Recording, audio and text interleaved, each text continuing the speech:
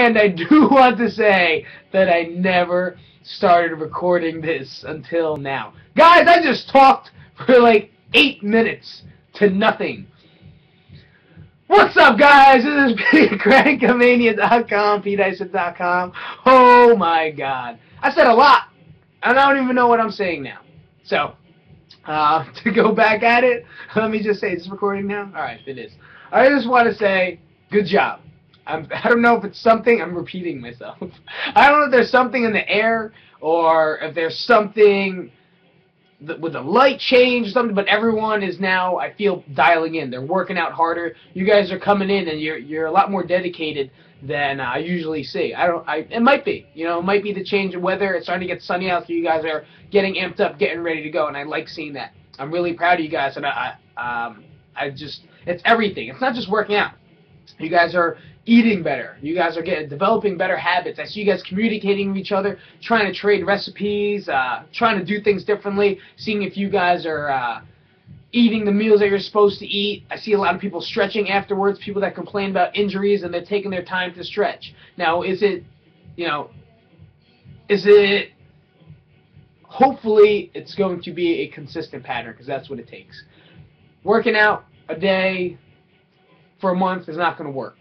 Okay, eating right for a week and then eating bad throughout the rest of the month is not going to work. If you have an injury and you're not stretching and icing and take care of it consistently every day, even though you're not working out, it's not going to work.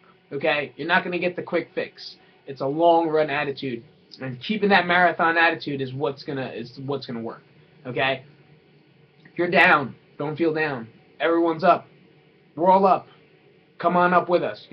If you guys have any questions, any topics, you want to stay anonymous, shoot me an email, shoot me a line, shoot me a comment with a fake name, XX6girl6969XX at AOL.com. I don't know who you are, but there is someone out there, I guarantee you, with that email address, XXSexyGirl6969XX at AOL.com.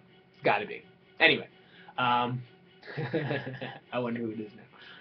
Definitely hit me up with any comments or questions that you have, guys. Hopefully I'm here as your resource for becoming the better version of yourself. Because I made that pact in 2011 that I said I was going to become the better version of myself, and I have been.